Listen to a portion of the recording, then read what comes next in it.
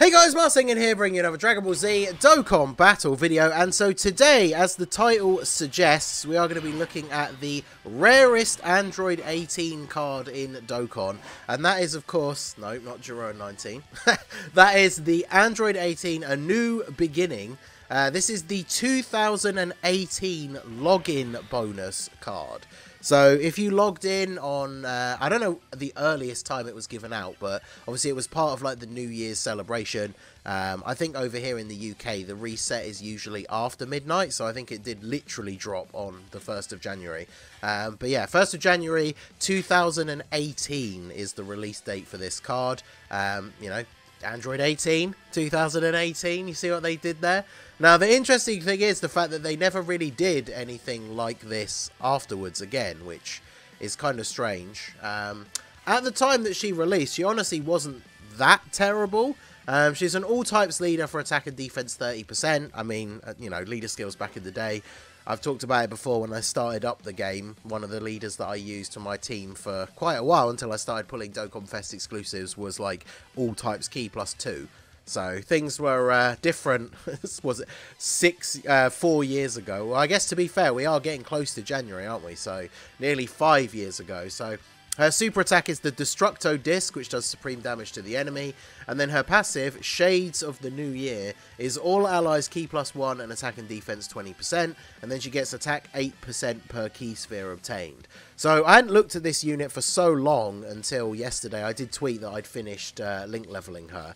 And that's why I thought, you know, because I'm basically going through link leveling every single unit. But when I stumbled across this Android 18, the idea for this video was born. I was like, well, I'm going to link level her. Once she's done, we'll do a video. We'll call it the rarest Android 18 in Dokkan. And so here we are. But the one thing I didn't really notice until I was looking at her passive again today is that even her passive, as Dokkan often does with Goku and 59% and stuff like that, even her passive has the 2018 in it essentially, because she gives all allies attack and defense 20%, 1 key, and then she gets 8% attack per key sphere obtained. Now, she doesn't get any defense, and she has no defense in her passive other than the defense that she's giving herself, so from the support. So as you can see, she has 68k defense, and that is with these guys on rotation who are giving, what, 40%? And then we're fighting a super class ally, so these guys are giving, let's see, there's a super class ally, that affects them. So all allies, yeah, they're giving 34% attack and 16% defense. So quite a lot of support on the rotation for not a lot of outcome. So let's go ahead. We've got 5 orbs here, so let's see what happens. I honestly wouldn't be surprised if he super attacks in slot 2. I actually wouldn't be surprised if we just get one shot. I mean, I came into the Legendary Vegeta event specifically because it was a lower level of difficulty. Now, this team, they were both on turn 1, but we are running the double AGL Gammas. Wow, look at that. 699,000 attack stat. That is wild. And then 40k from a normal attack. Now, this is a unit being nearly 5 years old. It just feels like another one of those units that, because it was like a trophy piece, I guess you could say, this unit basically has been, like, forgotten, right? Like, someone mentioned when I tweeted out the level 10 links screenshot, somebody asked me, like, do you think she'll ever get an awakening and an easy A?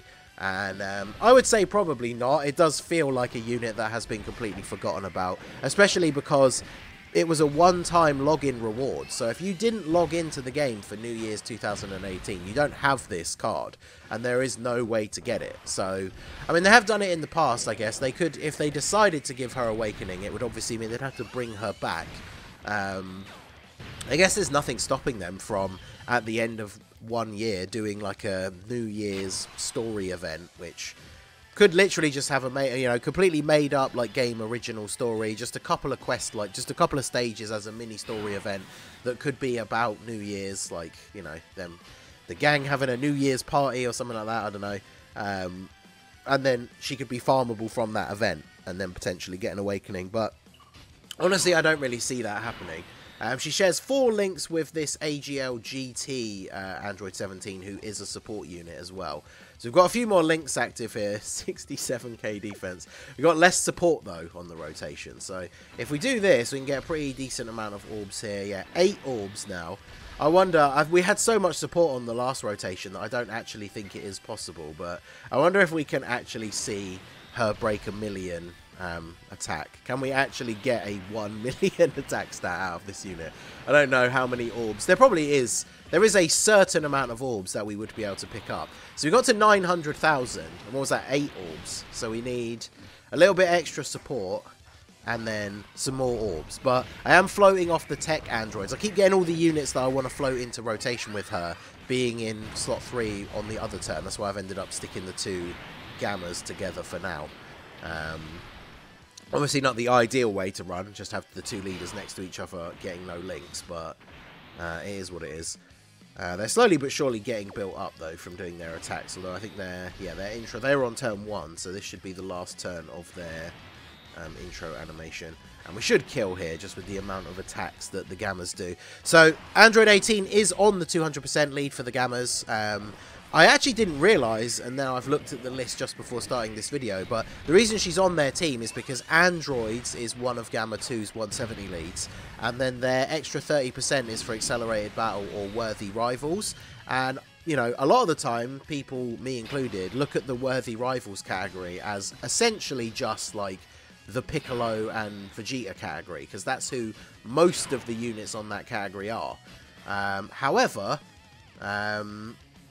all of the super type Android 17 and 18s, which there aren't that many, because obviously we're used to the ones from the Cell Saga who are bad guys, but the couple from the Tournament of Power, the STR 18 from like the movie, the Bio Broly movie, the one that has an easy A with the Goten and Trunks, and also the like STR free-to-play GT 18. So basically all of the free-to-play, all of the super type Android 17 and 18 units are on Worthy Rivals. So if I do this, can we get any more of these greens to connect? We're not getting any support from the tech androids, but we do have some extra links. Yeah, I can still only get 8 orbs here. So I don't think this is going to be the rotation where we can crack a million damage. So obviously this showcase is just supposed to be a bit of fun. You know, this unit is not good, is not usable at all in the current meta. She's taken like 50k from the second phase of the Legendary Vegeta event, so you're not going to be using her anytime soon. But like, look at the sprite and everything. It's funny to me that Dokkan hasn't done stuff like this again.